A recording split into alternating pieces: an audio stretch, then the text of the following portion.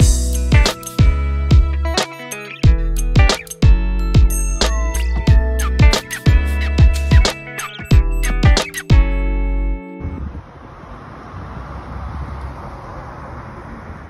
episode, how do you do it? Welcome to Stories of My Life. So today, Saturday, Stockholm, Sweden. I'm having 2 days off from the theatre for the start of the new musical. So I'm going to celebrate that I am celebrating that by cleaning my apartment, tidying up. I'm the worst at doing my dishes. It's like I think I have, I got a mail. It's like I think I have a butler or something, or an assistant that you do the dishes, I can't be bothered. Anyway, I'm making 4 portions of Arugula pesto, which is fantastic. It's my absolute favourite. I prefer that to actual pesto, the one with basil in it. Because this is vegan, and it's quite economical to make. You just use rocket and sunflower seeds and olive oil and lemon. I also made garlic bread in my, I heated up bread and put some garlic on it in my air fryer, and a fattoush salad.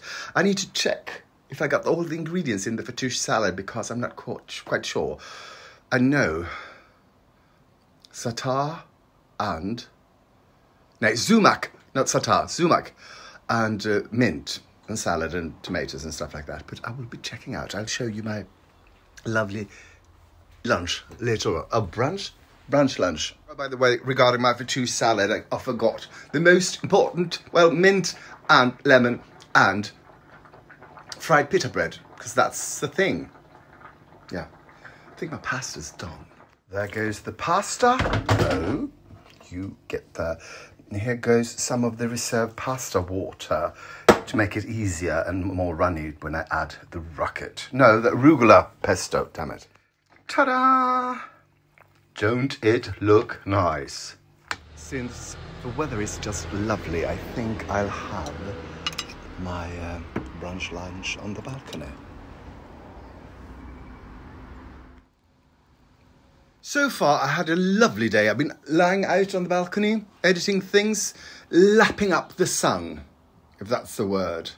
Well, sun is a word. Anyway, now my friend Magnus is, he's an artist, and he's working on a show in another city called Malmö, in a musical called, everybody's talking about Jamie, and he is one of the drag queens there. And we FaceTime every other night or evening, but since we had a lot to do at the theatre, we haven't been talking for a couple of days. And yesterday he saw Mamma Mia the musical, and that's where we met when it was running here in Sweden. Now there's a touring company in Malmö, so he went to that. Anyway, short story, too late. I need to buy pineapple juice and salt. So I'm going to exchange some empty soda cans as well, whatever you... Oh.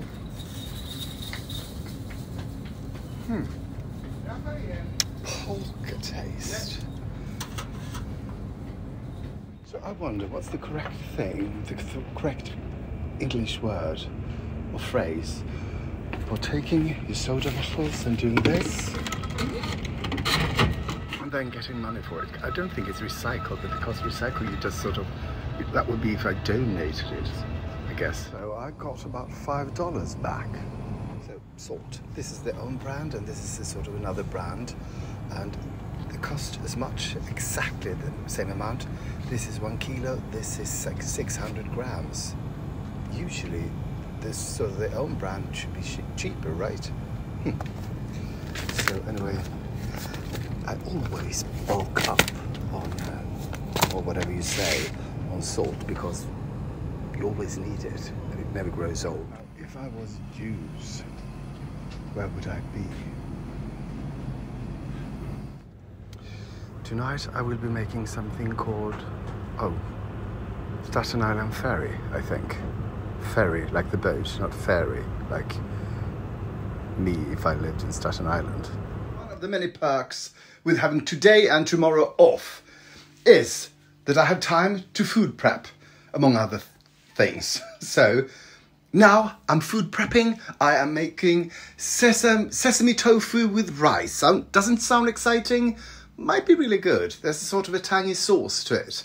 So join me. Oh no, wait, let's do this right. And welcome to What's Cooking Good Looking, where I, a former photo model and a spokesperson for Meals on Wheels called Richard Dryheave, will teach you how to make vegan food. Tastes delicious. Today we are making sesame tofu with rice. Sounds boring, you said? Well, let's see. Well, obviously you cook some rice. 4 portions to be precise.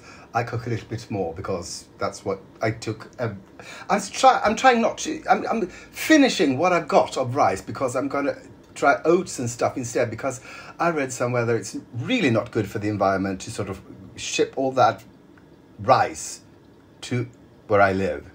So, and, well, then we have tofu. But this is tofu made in Sweden. Yes, I know. Sounds weird, but it is. So, about 400 grams of tofu. You cube them into nice bite-sized chunks. And then in a rather big sippy-locky baggie, I think that's the correct term if you're Finnish, you put 1.5 deciliters of cornstarch. Yeah, things are going to get starched. And I totally forgot to tell you in that charming way that I forget to tell you stuff, that this tofu is frozen and then thawed. I think that's the best way to cook tofu, because then it changes texture and turns into sort of, well, meaty. It's sort of, otherwise it sort of turns crumbly. This way, it sticks together. It turns like sort of almost rubbery. Almost halloumi-like. Anyway, you got your bag with cornstarch, and now you add your cubes of tofu to the bag of cornstarch. Then you close the bag, and then in that charming way that Elvis used to do things, you shake, you rattle, and you roll. Yeah, this is going great. And the recipe says to really let it rest so that it really soaks up all the cornstarch. So let's start making the sauce instead. So in a great nice bowl, this one is from Höganäs, which is a Swedish brand. I just love these. Anyway, in this you put 3 tablespoons of sesame oil. Don't believe me, you'll think it's strange when I tell you that was what was left in the bottle. Exactly 3 tablespoons. That was all that I needed. I must remember to buy more sesame oil when I'm cooking again. I'll think that I have it, but I haven't got it. I need to buy it because then I can use it. Don't cry for me. So, I chose a great bowl, didn't I? Black. And then I'm going to put black stuff in it. So like 2 tablespoons of Japanese soy sauce. We will also be adding 3 tablespoons of, this is not syrup, this is sirap. It's a Swedish thing. I think it's the same thing as molasses. I'm not sure. Look it up. I don't care. But wait, there's more. How about 1 tablespoon of rice vinegar? So that's 1 tablespoon of rice vinegar. 1 tablespoon of tomato ketchup. That was kind of a surprise. Then you're supposed to add 2 garlic cloves, but knowing me, knowing you, I'm going to add a few more. And then you whisk. This is quite thick. Oh, it's time to fry the tofu. In a great big pan, you pour 1 deciliter of some neutral oil. This is canola oil. And when the oil is hot to the touch, no, just kidding. When the oil is hot, you don't touch it. Now, you put a few of those. You don't want to crowd the pan. And when they're done, you take them up, you scoop them up, and you put them on paper. And this paper is on a baking rack so that the oil will, so it's healthier. I just realised that this, pasta spoon is great for this. Here we go, yeah. So right now they don't taste much like anything. They're sort of crispy. I guess you could have sort of soaked them. In another recipe you could have done something. But now we're going to cook them in that lovely sauce. But first we need to add something to the sauce. So this is about 1 tablespoon, a little bit more, of that cornstarch. That sort of I sifted this. So You add this to about you add a tablespoon of this to 3 tablespoons of water. Then you whisk and then you add it to this. And then you pour it into that. Now you pour this into this. There's no cornstarch lumps in this. I don't know why I'm singing La Vie en Rose. Now you add this to the hot pan. And it will thicken instantaneously. And now you add the tofu. Lastly, you add 2 tablespoons of toasted sesame seeds. So I've food prepped and I put some rice on a plate. I'm about to serve this and then I realised, wait, there's something more. I was supposed to buy edamame beans, but I forgot. So instead we're having soybeans. I'm just going to heat these and then I'll serve. Okay, people, here we go. I think we all know how soybean tastes and how rice tastes. So I'll just have a little go at this. Here we go.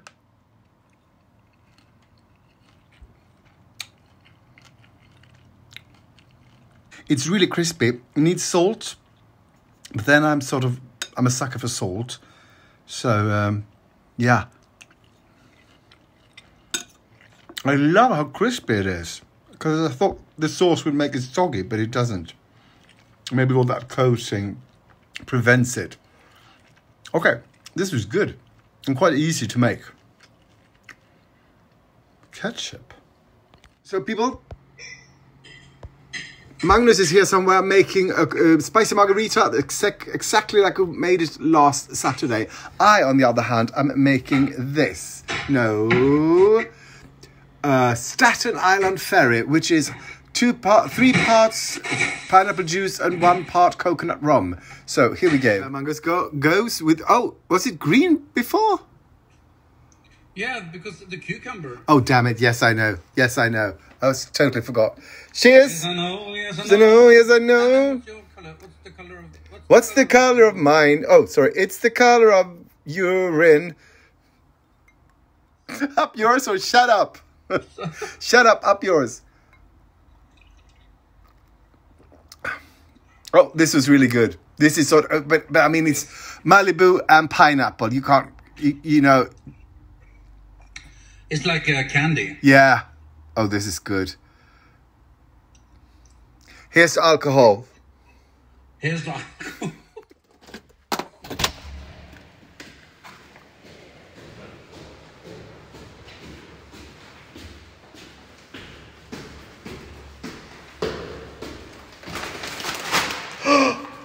For me, pasta. So, you told Magnus about something. I told about the island. He's in ecstasy. Yes. You told him about Scholaholm slot. He Scholaholm castle. A Swedish castle that he's... Because Scholaholm. And he's in ecstasy now because Magnus is quite... You like castles, don't you? Can't even talk to him because he's... You like castles, don't you? I hate them. No. So, we are on our 3rd bottle of wine. Martin told Magnus about this island in the south of Sweden called Ven, and Magnus is quite interested, and it might be 10 o'clock and 11:30 you can go. Landskrona Ven. Är det de enda? Jag bokar till lördag 29/7. Är det idag det? This is exciting. Because I love when Magnus goes traveling because that means I don't have to. Magnus, can you tell the people somewhat about your interest in this island, this sudden interest? Well, it's actually Martin who's made me very interested in this very big island called Ven. And Tycho Brahe is a very, very famous astrologer from the maybe 13th century, and he lived there and have an observatory. He was all about the stars and the universe and stuff. So you can go there, take a bike, and bike around the whole island for one day and see a lot of things. So I'm going to do it. Good. And you've done it, right? Yeah, I've done it. Magnus just said, I'm signing off, and what have we been talking about? Ask yourself that question. So Martin is leaving, but he can't find his hat.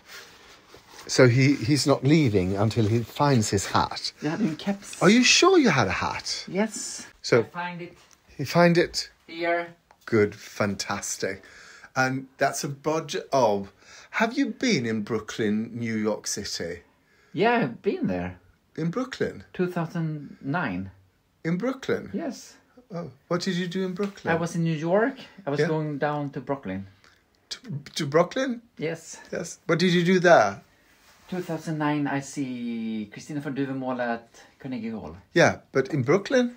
No, I was there for excursion or a trip. Yeah. Is that a lie? No, it's not a lie. It's okay. He's got his hat, but now he can't find his keys. This is interesting. Där var de. Oh, he found his keys, yeah. So, and your wallet? No, I will. Yeah, and your phone. I have it here. Your phone? Yes. Oh, good. Bye-bye. Bye-bye. So there he goes.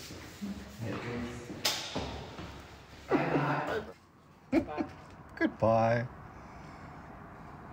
Thank you for watching and for liking, commenting, subscribing and following. It really helps, and something to do with the internet and the algorithm, I think. So thank you so much.